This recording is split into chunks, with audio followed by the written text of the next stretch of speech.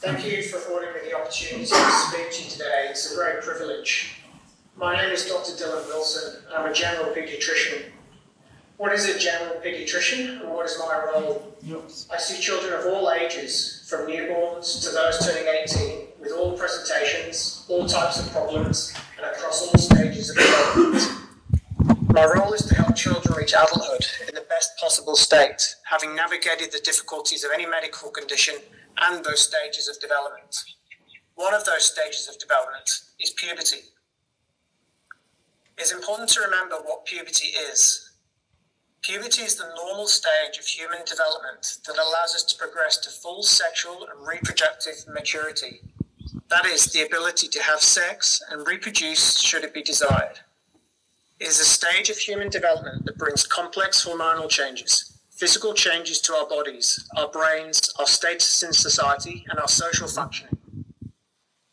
It is undoubtedly a challenging time for many humans, one that can cause distress, but it is also an essential stage of human development that allows us to become the adults we are. But despite the importance of this stage of human development, the model of care for children distressed about their identity, what is known as the affirmation model for children, seeks to deliberately deny these children this essential stage of human development. This is done by giving children injections of particular drugs, colloquially known as puberty blockers, at the first opportunity the gender clinics have. The stage of pubertal development that gender clinics strive for is Tanner stage 2. The stage of puberty named after a British paediatrician, James Tanner, after his research work in the 1960s. There are 5 stages for males and females. Tanner stage 1 is pre-pubertal, that is all children for whom known changes have yet commenced. Tanner stage 5 is full adult maturity. It can be hard for non-medical people to conceptualize Tanner stage 2, but it is possible. I'd like everyone in the room to take a moment to think back to their childhood and adolescence and try and recall when they first started showing signs of puberty. For the females in the room, this would be the first sign of budding breast tissue. For the males in the room, it was the first signs of pubic hair developing with some early slight growth of the penis and testes. Try to recall what age that was for you. For some in the room, it would have been while still at primary school. Some of you would have been the average age in the early years of high school, and some of you would have been late developers. Try to recall the age you were when those changes first started happening. That is Tanner stage 2. Now hold that image of your younger self in your head for the entirety of this evening. Now imagine that your body from that age had never matured past that point. This is the reality of blocking puberty at this stage. While there would be linear growth, there would be no other maturation of anything else. If you had received puberty blockers, there would be no further growth or maturation of your genitals. There would have been no growth of breast tissue. There would have been no maturation alongside your peers. When one stops to think about your own experience of puberty, these concepts are easier to conceptualize. What is less clear is what would be going on inside your body. The maturation of sperm occurs in the later stages of puberty. Similarly, while females are born with all the eggs they will produce for their lifetime if puberty is completed, they require the hormones of puberty to fully mature. Without progressing to the later stages of puberty, you would not be able to produce sperm or eggs. You would be sterile. Equally, while you're still recalling your younger self at that beginning stage of puberty, what was your concept of sex and sexual functioning like? At the beginning of puberty, the idea of sex and sexual pleasure is only barely awakening. But without any progression, without any further growth of the genitals, or impact of sex hormones on the rest of your body and brain, there is no awakening. There is no progression of any libido, any sexual arousal, any desire for a sexual partner. Consider these 2 outcomes. I stated earlier that the aim of puberty is to reach sexual and reproductive maturation. The treatment pathway administered by gender clinics seeks to deny children from reaching sexual and reproductive maturation. These children reach adulthood without the ability to reproduce. They reach adulthood without the capacity to experience sexual pleasure. Fundamental components of human existence are being denied to these children. In addition to this, there are impacts on bone health. There are irreversible effects of testosterone on female bodies and estrogen on male bodies. We know that nearly all children who commence puberty blockers progress onto these hormones. Because of this progression, it is essential that when commenced on puberty blockers that the children and their parents fully understand the consequences of these treatments. How is that possible? Consider your younger self again. Could you have understood the future sex life you were giving up, or the chance to have a family of your own? It is not possible to consent children adequately for concepts they have yet to experience or require adult thinking to contemplate. Yet the gender clinics remove these life options for these children routinely in our children's hospitals. The word iatrogenic means harm caused by medical professionals. There is nothing physically wrong with the bodies of these children before they undertake this treatment pathway, but as a result of this treatment pathway, they receive iatrogenic harm.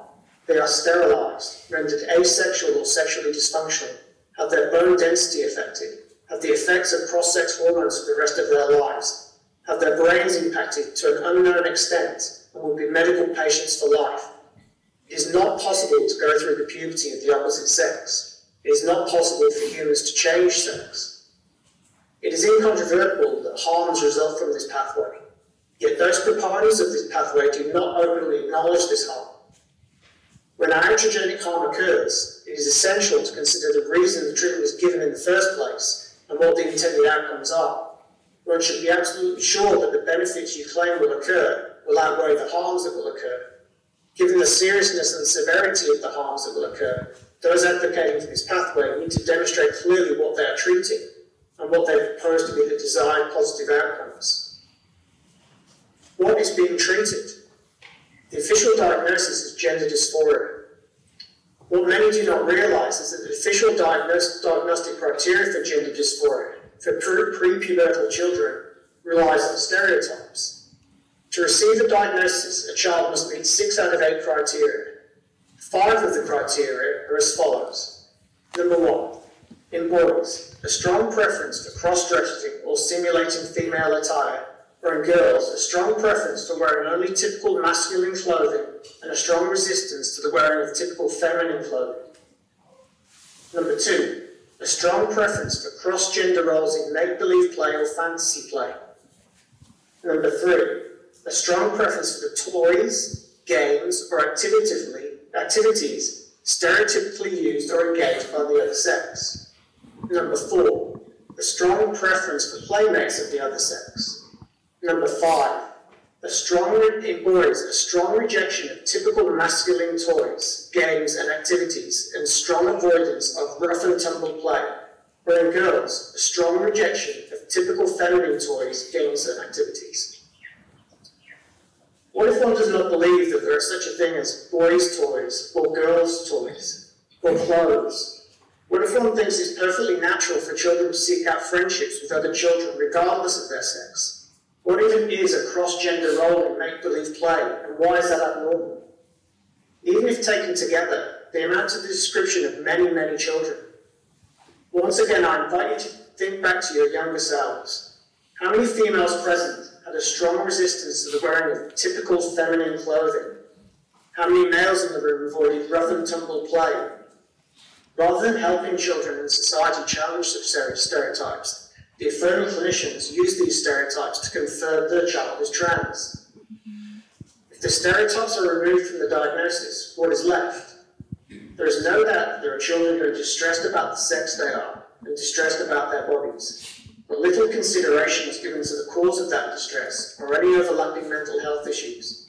Instead, the stereotypes within the diagnostic criteria serve to highlight that the distress can only arise from a transgender identity. But without these stereotypes, what is being treated? The stereotypes present in the diagnostic criteria highlight the danger of social transition. Social transition is the act of treating a child as if they were the opposite sex, be that with clothes, hair, names, or pronouns. But again, this is reliant on stereotypes. Is a girl who cuts her hair now a boy? Dr. Hilary Cass, past president of the UK's Royal College of Paediatrics and Child Health, in her interim report, emphasises that social transition is not a neutral act.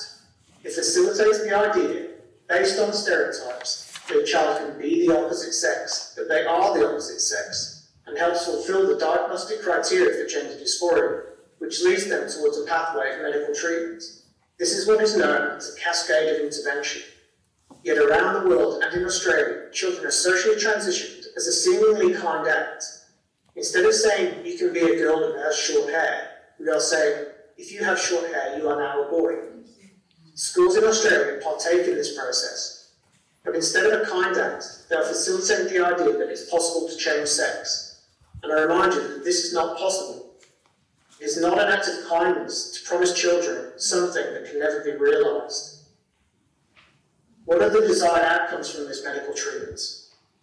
As Gillian highlighted, the most strident arguments that you will hear is that this treatment is life-saving with regards to suicide. However, this is not supported by the evidence. There was no epidemic of gender-distressed children and adolescents committing suicide prior to the advent of this treatment pathway. There has, therefore, been no drop in suicide in children as a result of this pathway being given. Systematic reviews have taken place looking at mental health outcomes. A systematic review is when independent researchers take all the available research, analyse it in detail for biases, errors, and outcomes. The systematic reviews that have been conducted into puberty blockers and cross-sex hormones for children conclude there is very low certainty of benefit to mental health outcomes.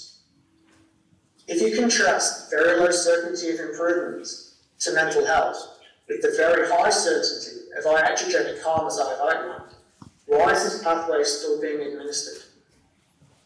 It's important to highlight that many of the children commenced on puberty blockers are not suicidal, but are commenced on treatment after being told it is the only way to prevent any possible suicidal ideation in the future. It is not uncommon to hear from the children themselves, if it wasn't for this treatment, I wouldn't be here today. When I hear this said, I believe that child has been failed. They have been led to believe that the only option for their mental health distress, or potential future mental health distress, is to pharmacologically adulterate their bodies, instead of the usual methods of therapy, support, and safeguarding that work so well for so many children.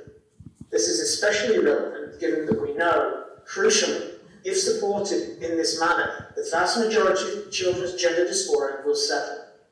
The affirmative pathway does not give children this opportunity. It is evident that the aesthetic outcome is often prioritised. It is seen as desirable that a male appears more feminine as an adult by not going through male puberty. It is seen as desirable to prevent breast growth to allow females to appear more male. But at what cost? An aesthetically desirable outcome can only be achieved by inducing the iatrogenic harm I've described. There are many trans adults who exist who have done nothing to their bodies. Changes in legislation have been made around Australia to remove the requirement for people to make changes to their bodies in order to meet legislative requirements, because it has been recognised that these medical changes bring a significant burden to the health of trans-identifying adults. It would do little to encourage children to seek out this adulthood where one can be trans without the negative consequences of medical treatments. This is not the only area of illogicality. If a 14-year-old Cameroonian girl is brought to the children's hospital suffering the physical consequences of breast ironing, a cultural practice that flattens the breast, it would trigger a notification to Child Protection Services. But if a 14-year-old girl who identifies as male is brought into a children's hospital suffering the physical consequences of the breast binder, it could well be the children's hospital itself that supplied the binder. Both are cultural practices that flatten the breasts of girls to avoid womanhood. Why are they treated differently? It is often reported that very few children regret this treatment as adults. This is not true. We do not know if the number is very few, very many, or somewhere in between. The exact rates of regrets are not known because of the paucity of long-term follow-up data. No children's hospital in Australia has published any longitudinal data to date, despite promises it will be coming. Overseas cohorts, such as the original Dutch research cohort, suffered high dropout rates in their longitudinal follow-up attempts. The fewer than 1% regrets their treatment claim comes from those who underwent genital surgery who were able to be followed up and not lost to follow-up. We do not know how many females will regret their testosterone treatment or their mastectomy. We do not know what regret looks like in those who have been puberty blocked in Australia. The very best we can say is we do not know the long-term outcomes. do not know, how can children and their parents consent? The only way this is possible is if it is acknowledged that this is experimental. Experimental treatments should be supervised as part of experimental research trials. This is why, in the UK, it has been determined and recommended by Dr. Hilary Cass that puberty blockers only be commenced as part of a research trial. This is where the affirmation model is fundamentally flawed. The research trials are now following the assertion that this is standard medical care instead of preceding this assertion. To summarise, this pathway incontrovertibly leads to iatrogenic harm.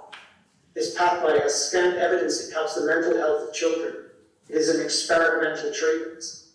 This pathway requires children to be able to fully understand adult concepts such as their future sex life and family at a young age, with the impact of cross-sex hormones on their bodies for years, a lifetime risk of associated iatrogenic disease, with little known about potential to regret their treatment. As such, I do not believe these children and their families can adequately consent to this pathway. My view is not an extremist view. As I stated at the beginning, I'm a general paediatrician whose role it is to help children reach adulthood as healthy as possible.